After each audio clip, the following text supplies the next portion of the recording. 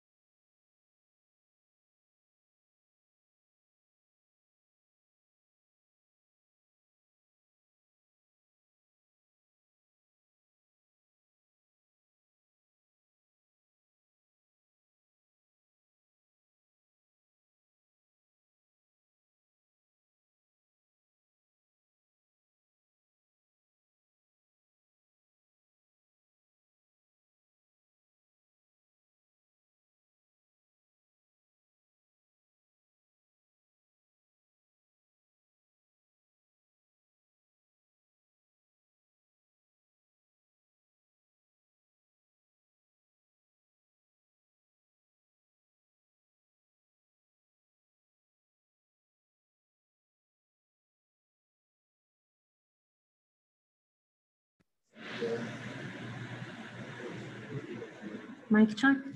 Can you hear me? Or does it record? Is it recording, Katie? I'm checking. Now sound yes. No sound or yes sound? Okay, excellent.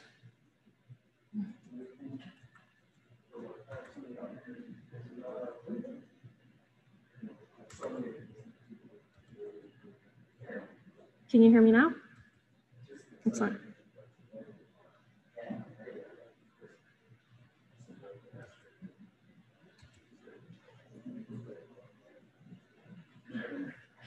Hello, everyone. My name is Pat Padla, and I work for BL Companies, and I have the pleasure of working on Route 229 corridor study. Some clear definitions of how to use Ring Central. Please note this is the link to the, if you're on it, you already have the link to it, but on the bottom, please note there's two icons for your join audio and show your video participation. However, that's only for panelists, so yours is automatically turned off. But in order to communicate with us, please note that there's a chat button on the very bottom. So in order to facilitate communication with you, with those of you who are online, please provide us with your questions or comments. And if we don't get to it right away, provide us with means of contacting you, either your name or phone number or email. So that said, I would like to introduce the Route 229 corridor study, which is being sponsored by NVCOG, worked in cooperation with NVCOG, Connecticut Department of Transportation, CROG, Town of Suttington, and City of Bristol. The purpose of the study is to evaluate safety along its corridor, congestion, and multimodality, providing facilities for transit, bike, and peds. Also, our goal is to look at the travel demand growth for the future and its land uses and vision, and provide improvements along its length. So for those of you who are here with us in the room, there are several boards, and you can notice there's a theme to it where we have divided the corridor into 3 segments. So in the south, we have the southern segment, also known as West Street, where it starts with I-84 ramps. It travels all the way to ESPN Drive, at which point it turns into a middle street and also our central segment. It continues all the way to Broad Street, at which point it turns into a northern segment, and also it's named King Street. And again, this segment starts from Broad all the way to US 6, also known as Farmington Avenue. So all the boards and all the presentation will be referencing those 3 segments separately. So we are in the planning process of the study, and we have worked through several phases already. We have done the project initiation. We have met with the town representatives. We have collected information and assessed the existing condition. And we started looking at the future conditions, what it would mean if we were to build out the corridor, and what kind of alternatives or improvements we could start looking at. Our next phase is to solicit your input, the public's, to look at transportation and development improvements and management plan in the corridor.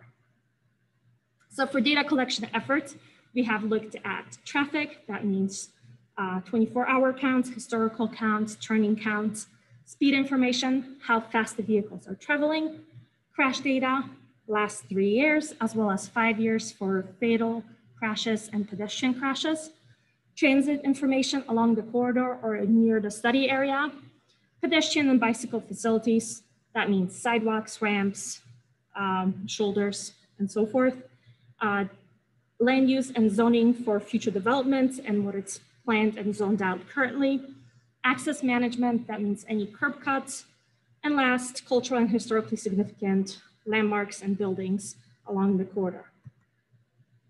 So for traffic data, we have looked at the historical counts from Connecticut DOT. The data provided to us was from 2006 all the way to 2020. Please note that 2020 is the year where COVID has started. Thus, the traffic counts during that year or during that collection period are much lower than any other time. Overall, the corridor grows throughout the years. Using the same set of data, we have also looked at the peaking patterns. So during AM peak, the corridor peaks at 7 a.m. During PM, it peaks at 4 p.m. And midday, it's precisely at noon. In addition to looking into traffic counts, we have looked at posted speed limits versus the speed at which vehicles are traveling at. We looked at the 85th percentile, meaning 85% of vehicles are traveling at that speed. So looking at the map, which I'm gonna move our faces over, there are 3 prevailing posted speed limits along the corridor. So in the southern segment, West Street, the posted speed limit is 40 miles per hour. The majority of vehicles are traveling at 45 miles per hour, so about 5 miles above posted speed limit. In the central segment, the posted speed limit is 30 miles per hour. However, majority of vehicles are traveling anywhere between 45 to 50 miles per hour. And last, in the northern segment, King Street, and from Broad Street all the way to Farmington Avenue, posted speed limit is 35 miles per hour, and majority of vehicles are traveling at 45 miles per hour. So this is going to be significant in later slides. So aside from looking at posted speed limit and travel speeds, we looked at hotspots, locations of crash information. So we looked at 3 years from 2017 to 2019. And what I'm trying to get you to see in this particular slide is just look at the map and the locations where there's more frequent car crashes. Anywhere where you see a red dot or red color, it signifies higher car crashes. So these locations include in the southern segment, Curtis Street, Spring Street, and West Queen Street. In the central segment, you have a little bit of red around Cross Street and Redstone Hill Road. You see a significant red color around the Trident area of Riverside Avenue, Mountain Road, Pine Road, and the Route 72 extension, so that little Trident area. In the northern segment, you'll see a little bit of heavy crashes around intersections of Bristol Eastern High School, Moody Street or Louisiana Ave, and then of course by US Route 6. So now we've talked about some of the crash information along the corridor itself, but we wanted to take particular attention or pay particular attention at fatal crashes, pedestrian crashes, and bicycle crashes. So the red stars signify pedestrian or bicycle crashes along the corridor. Majority of them have happened in the northern and central segment. However, when we overlay it with fatal crash does not necessarily mean pedestrian crash. It could also mean car crash. There's more significant locations. So overall, from crashes, what we can learn is the fact that over the last 3 years, and again, we looked only at 2017 to 2019. We omitted the year 2020 because of COVID. Overall, in the last 3 years, there were 7 fatal crashes, but in the 5-year period, there were 7 fatal crashes. In the 3-year period, there were only 4 fatal crashes.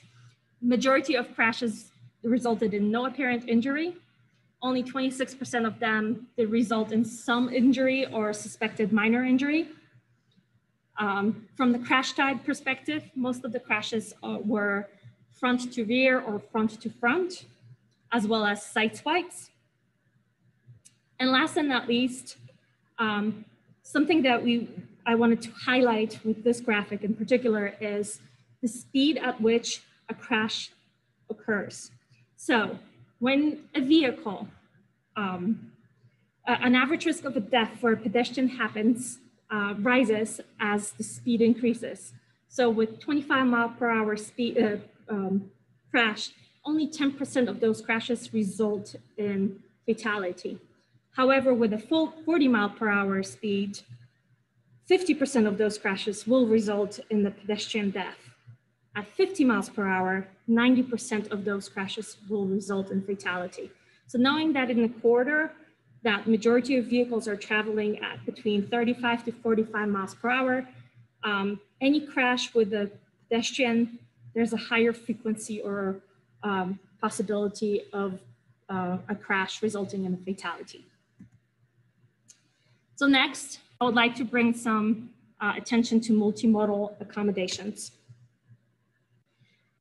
Let's start with transit. There are several bus routes near the corridor. In the corridor itself, there are no bus routes. However, on Route 72, there are two. CT Fast Track Route 102 that travels from Bristol to Hartford.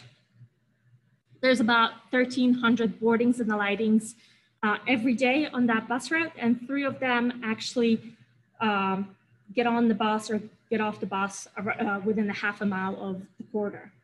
Similarly, Express Bus Route 502, it follows similar path to Route 102, with the exception of the fact that it has less number of stops and only serves during peak time. There's about 200 boardings and alightings, and 3% of those do happen near our corridor. Last but not least, a bus route that is being serviced near our corridor is a local bus route 541 that travels along Farmington Avenue, and the daily ridership's about 270 individuals, and 20% of them get on or off around our corridor area. Please note, right north of our corridor on Farmington Avenue, that's the location where there's a lot of commercial development, and we could see individuals utilizing the bus services for that. So in addition to looking into a bus route, another data point or reference that Connecticut DOT provides is Transit Need Index. And what it means is it looks at the social demographic information such as population, employment, income, as well as the existing bus routes and their ridership, and it grades the services or need for additional services. So green means low need, red means high need. The redder the color, the more need for bus transit there is. So as you can see, the city of Bristol, and especially around our corridor, there's a lot of dark orange and red color. Please note, through this central segment and southern segment, there is no transit services. Therefore, there is no data that Connecticut DOT could utilize to make the assessment.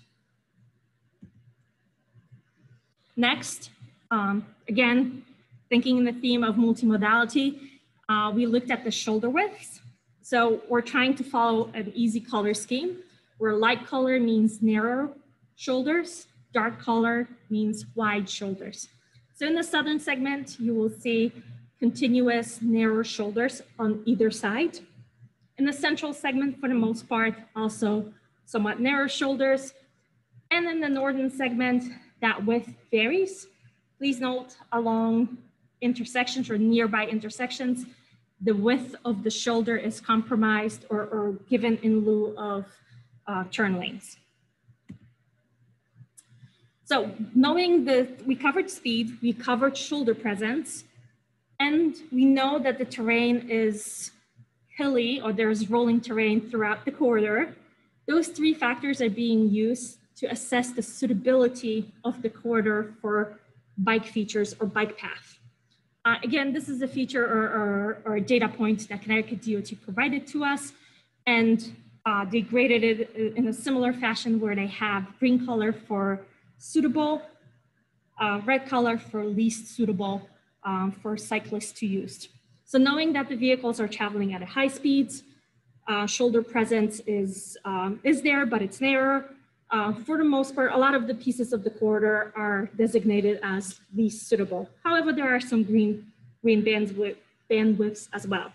The dashed line along the corridor signifies potential bike paths or bike trails that Connecticut DOT is looking at. However, there are no funds associated with that data. And last, we looked at our pedestrian facilities. So that means your sidewalks, their condition, how wide they are, or sidewalks presence in general, what surface type they're using. Is it built out of concrete or pavement? Does it have a snow shelf presence or a curb? Are there ramps, handicap, ADA compliant? Do they have flares, detectable warnings, or are there any obstructions along the corridor or along the sidewalks? Also, along with the sidewalks, we looked at the placement of pedestrian push buttons as well as slopes of the sidewalks. So all that information was coded into GIS, and we tried to simplify all the information behind it. In addition to looking at the pedestrian push button location as it's signified with an orange dot, we also have plethora of information. Is the pedestrian push button easily accessible? Does it block the sidewalk or not? So there's more information behind it. Same with sidewalks. One thing that I want to bring everyone's attention to is in the northern segment, the sidewalk is almost continuous throughout. In the central segment, it's present for the most part on the east side. In the south segment, the sidewalk is present only at newly developed areas. Please note in the southern segment or in the town of Southington, a lot of the land is not developed yet. Therefore, there's no need, there is no sidewalks provided. Another point of reference in collecting was data access management. So by access management, as I mentioned before, it's looking at curb cuts, meaning either intersections, signalized or unsignalized, or access points via driveway, either commercial or residential. So in northern segment, you will see a lot of dots because it's heavily residential. So you'll see a lot of green and blue dots signifying driveway access points, few dots for intersections compared to the other two segments. So now, since we've gathered all of that information, we have looked at the operational component of the corridor. Again, we broke the information into the 3 segments, and we also tried to utilize colors to signify operational quality. So level of service A and B signifies that vehicles are traveling at free flow, and they experience hardly any delay with up to 20-second delay. Level of service C and D means vehicles may experience some delay anywhere between 20 seconds up to a minute. And level of service E and F means that vehicles may experience more than a minute of delay. So as you can see in the northern segment, we have looked at the peak time of AM, 7 a.m. For PM, we looked at 6 p.m. And for midday, we looked at noon on Saturday and its performance. So in the northern segment, majority of vehicles or intersections perform at acceptable level or great level with hardly any delay. There's few exceptions, Farmington in the PM and West Washington Street, AM and PM experience some delay. In the central segment, again, most of the intersections perform at a really good level. Green means good, red means congested. So we'll see only some congestion at Mountain Road, Pine Street, and Riverside Avenue. Those are the intersections of that trident where we talked about have high crash rates, as well as heavy a large number of vehicles, and thus you may experience some delay. And in the southern segment, majority of intersections also perform with the level of service A and B, meaning hardly any delay. However, there are a few locations with, delay. Welch Street in PM, as well as Curtis Street in PM with a little bit of delay, and West Queen Street throughout the day. There's always a little bit of delay. So what are our next steps? Our goal is to reach out to you and ask you to participate in our survey, as well as answer some of our questions via online or in person, to provide us with some of your answers to what works well in the corridor. What are the challenges? What are the opportunities? How can we make the corridor more safety and more accessible? How can we make the pedestrian and bicycle accommodations better? So for those of you that are online, I will encourage you to provide your comments via chat box, or also please visit our project website and provide us your comments via that. Also on our project website, we have included a link to the survey. In the meantime, I'll present to you some of the possible improvements that our study team came up with. So right away, we thought of the high crash rates and fatality locations as a point of reference or a point of interest where we would like to look for some improvements or any type of improvements that we could make. In the northern segment, we looked at providing exclusive left turn lanes at selected intersections. Also, we looked at providing a continuous or improved pedestrian facilities. In the central segment, we looked at, or we're looking at providing bike lanes from Riverside Avenue all the way to Lake Avenue. Looking at providing additional signals at selected field locations. And for continuity in the southern segment, looking at second southbound through lane. So here are some renderings of the proposed improvements that we have developed. One of them is right across from Wilson Playground. A few things that we're proposing with this rendering is providing a multi-use path on one side and a sidewalk on the other. So we're basically providing pedestrian and bike facilities on either side of the roadway. We also are providing or asking for additional crossings or raised crossings to make it more visible to the vehicles. And of course, street lightings and improved handicap ramps. Another rendering or improvement that we're suggesting or we've looked at is providing a bus turnout with decorative stamped concrete. We also looked at providing additional lighting as well as bus shelter. For the intersection that already exists, we proposed some minor improvements. Again, sidewalk, handicap ramps, as well as potential stamped concrete crosswalks and intersection itself. We also looked at, not only from rendering perspective, but actually from analytical perspective, we looked at extending the southbound through lane all the way to I-84. So with that, we looked at the operational aspect of it.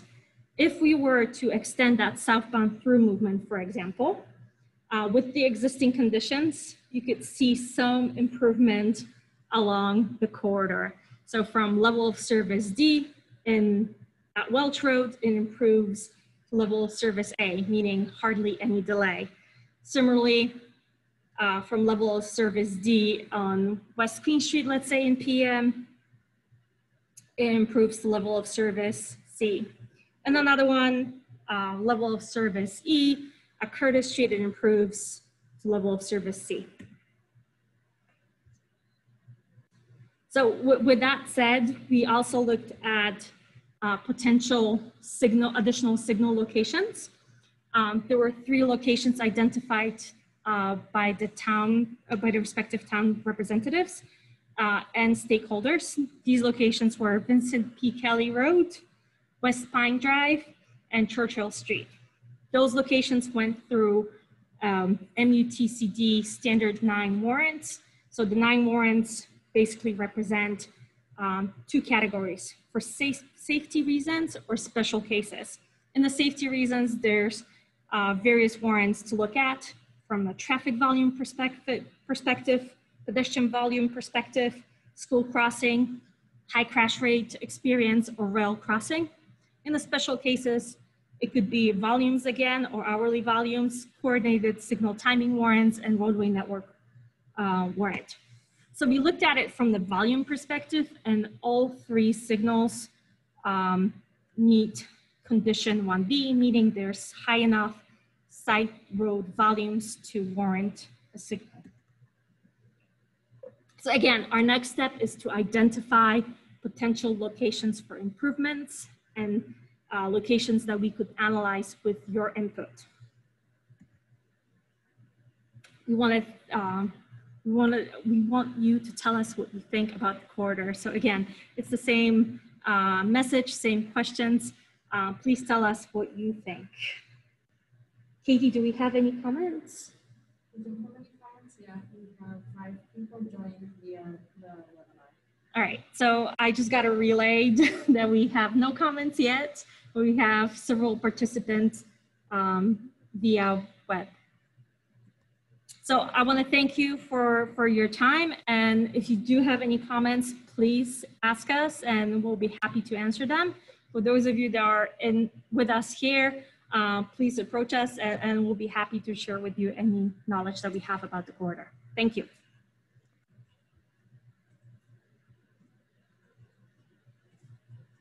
Any comments? No, Okay.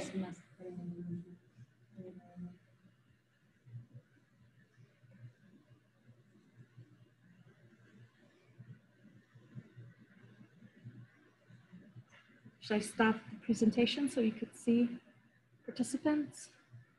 Or do switch the other presentation? Which table? Got it.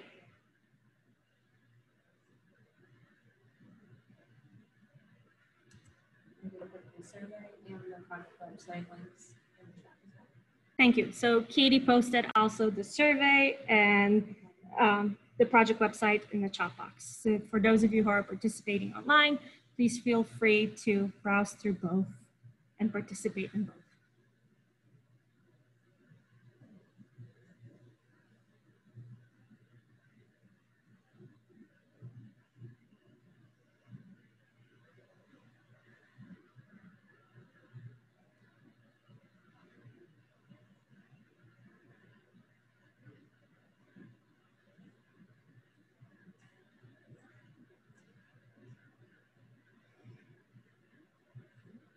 All right.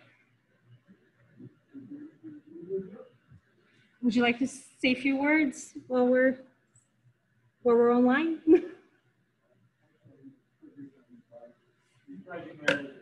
So our project manager will speak, will give us a few words as well about the project and anything else he deems worthy.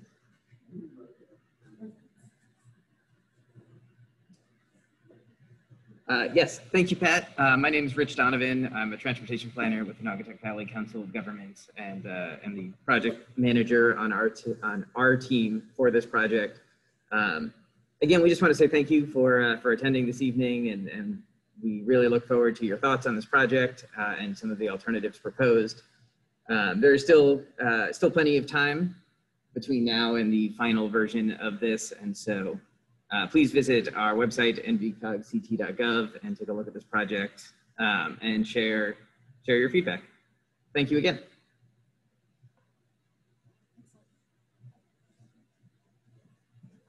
Thank you.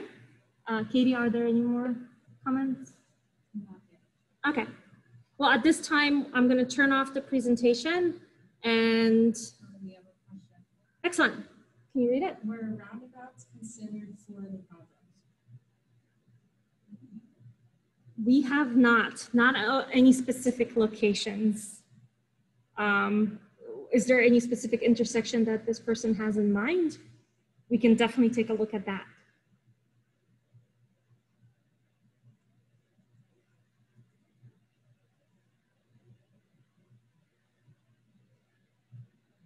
Where the large piece of stamped concrete.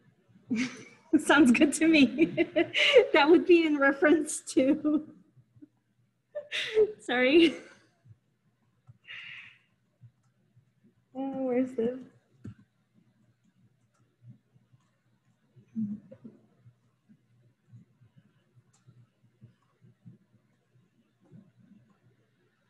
I assume this is the reference point, which would be at Lake Avenue and driveway to the Terry Commons.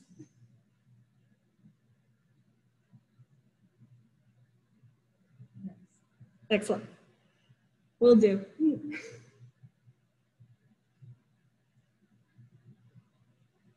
You have another comment? I came in late to the meeting and may have missed it. What is the time schedule for the study? So we have another 6 months of this study. We have essentially completed the existing conditions, or looking at the existing conditions of the corridor itself. Now we're looking at the potential improvements in the corridor itself. So we're looking for your input, what locations you would like us to study, to improve, and to provide you with renderings so you can have a visualization of what it would mean to make changes in the corridor. Please do add. Yes, just as a quick add-on to that, there is a detailed schedule on our project website, so please feel free to take a look, and Yes. you know, any questions about specific pieces of that, please let us know.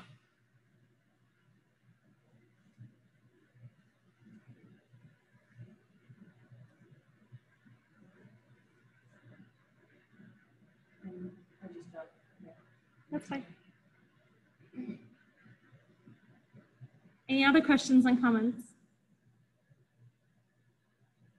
All right, well, thank you, everyone.